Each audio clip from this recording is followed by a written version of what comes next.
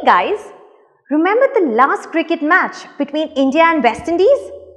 All our batsmen were at the top of their game and we won rather gracefully. A fair amount of strategic planning goes behind every cricket match.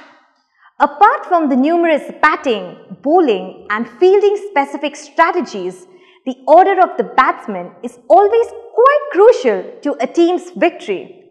Of the 11 players on a team, the first 5 batsmen are expected to score the maximum run and drive the team to victory.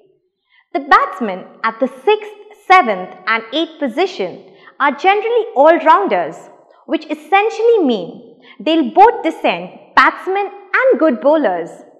The tail-enders are mostly expert bowlers but not great batsmen. If this arrangement is altered, it can affect a team's performance to a great extent. Just like the batsmen on a cricket team are sorted in order of expertise, metals too are arranged in order of reactivity.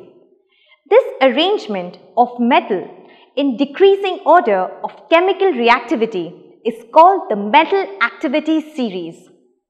Although a non-metal, hydrogen is for its ability to give away its electrons and form a positively charged ion like metals do. Since elements are arranged in decreasing order of their reactivity, the metals at the top like potassium and sodium are extremely reactive, while those at the bottom like silver, gold and platinum are the least reactive. Therefore, to keep them from reacting with air, sodium and potassium are always stored in kerosene or mineral oil. Jewelry made of gold or platinum, on the other hand, is not affected by air or water.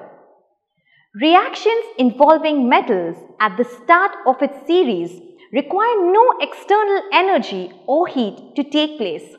In fact, they have such tremendous vigor to react that they release heat energy during reactions. Such reactions are called exothermic reactions. Reactions involving metals at the bottom of the series require a fair amount of external energy like heat to take place.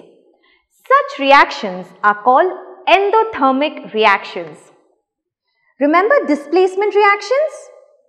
Displacement reactions are those wherein one element displaces the other to form a new compound.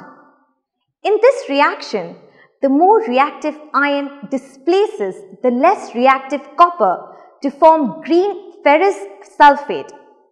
Remember, only the elements placed higher in the metal activity series can displace another element in a chemical reaction.